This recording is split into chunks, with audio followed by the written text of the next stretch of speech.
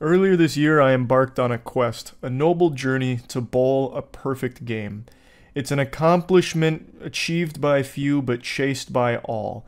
If you put every single human being on a global leaderboard, the amount of people that have bowled a perfect game is probably less than 10,000. I'm just pulling numbers out of my ass. I'm making things up. It's very hard to bowl a perfect game. Not many people do it. But I wanted to be among these elite few that pull it off. So, I bought my own bowling ball, a Rhino, which I immediately lost on the first day of me using it. After it was spit out by the ball return, I forgot to take it home. I didn't mean to leave it in the dust like that. I didn't plan on going out to buy milk and never returning, but I left it cold and alone, and somebody else took it. Hopefully to a household that can appreciate it. So I was never able to get the Rhino back, and since losing it, since it shed its mortal coil, I hadn't actually gone back to the lanes since. Not because I'm necessarily, like, bedridden with guilt over the bowling ball, but just because I just hadn't had a whole lot of opportunities to get back out there, and then it just started slipping my mind. So it's actually been close to like 5 months since I bowled, and this morning the lanes beckoned me, and I answered the call. There was a lot of rust to shake off, gotta, get the cobwebs out. But overall, it wasn't terrible, so I want to show you how it went. It's been so long since I've been back in church here, so I had to get my technique back, so I started with really long, exaggerated leg kicks like something Hua Rang would throw out in Tekken 8, and it felt okay, but I was mainly just getting 9s like this. But luckily, my spare game is automatic. It's the safest bet you could ever make that I'm going to pick up a spare, clean up my little mess. It's more guaranteed than the sun rising in the morning. So I get my spares, and I'm back to throwing down the fucking lumber, and once again just picking up 9s. But surprisingly, my little southpaw backhand maneuver here, the little reach around where I give it the reverse spin, was feeling really good. Also, apologies for how zoomed in the camera is on my cheeks, it's just focused on my keister, kinda like the old ass cam meta on Twitch. But anyway, I started to find my groove and getting the strikes back, even ran into the ball return for good measure. And just when I thought I found the sweet spot again, the clitoris betrays me and it's no longer stimulating my strikes. So unfortunately, I'm here with a split that I have to navigate my way through. But like I said, my spare game has been automatic. Now, I know it's not exactly a nightmare split, we're not talking 7-10 or something, this is kind of Weenie Hut Jr. splits, but you still have to be pretty precise with the placement, and I was able to do that perfectly like a surgeon. Next frame, I pick up another classic 9, but I get it once again with the little reverse spin. This used to be a problem pin for me, that 10 pin right there was always kind of a disaster since I throw righty, but using the reverse spin like that, I was actually able to cut it and get it most times without issue.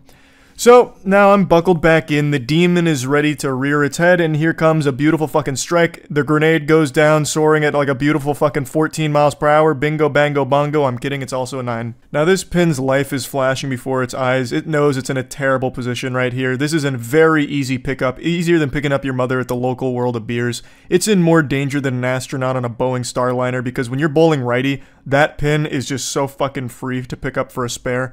Ideally though, you just get a strike, but if you're forced to have one pin stay up, it's best to be that one. I guess I should explain why the audio is muted here, because I know a lot of people are probably disappointed you can't hear the satisfying explosion of these pins, especially when I get some stellar pin action like this with this beautiful roll. A little Brooklyn action for you, that's what it's called when you get a strike from that direction. The reason I muted is because the astute observers amongst you with keen eyes may notice that there's music videos playing in the back right there. Well, they're pumping 2000s boner jams throughout the entire facility, and that would be the quickest path to a DMCA imaginable.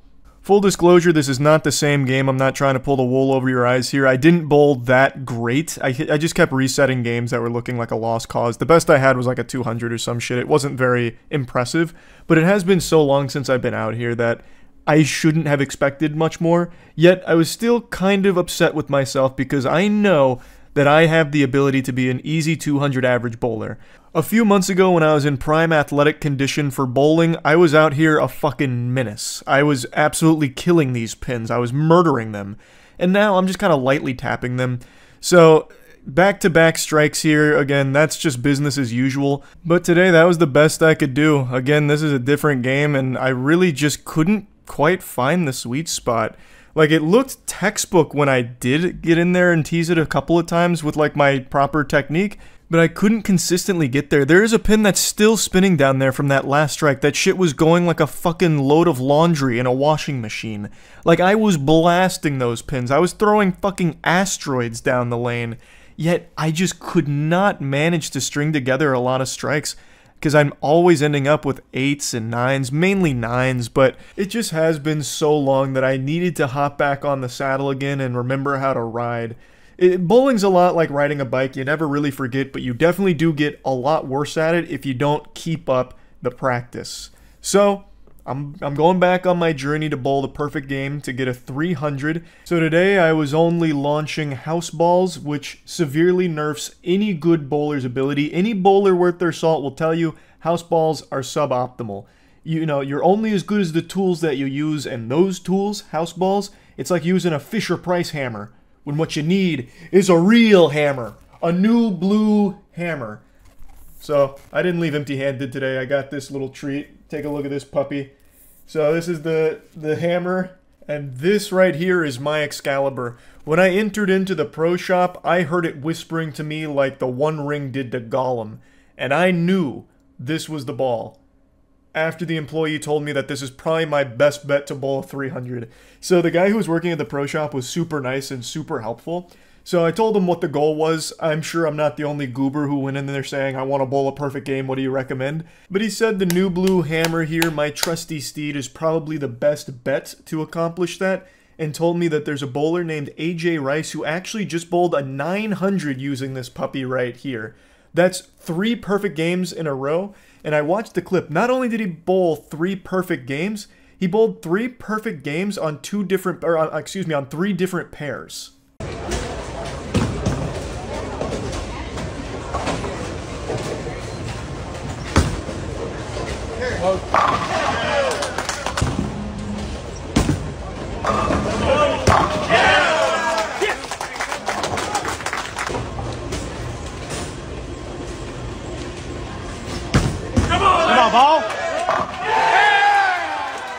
That's extremely impressive. And if he can do 3 perfect games in a row using this, why can't I get 1 perfect game at some point in my life, right? Like, it only mathematically makes sense. You know, just crunch the numbers. I'm guaranteed a perfect game at some point. It's just a matter of when. And hopefully soon. So I'm getting back out there on the lanes. I've got my new blue hammer by my side, my big iron on my hip, and I'm going to be launching fucking cannonballs down there, I'll tell you what. So, I'll keep you updated on my bowling progress the same way I did when I got really into it a few months back. But this time, I'm seeing it through. I will bowl a 300. So yeah, you can bet your sweet bippy that the perfect game is on its way. I'm going to be practicing quite a bit again. I'm going to be grinding for it. So yeah, that's really about it. So yeah.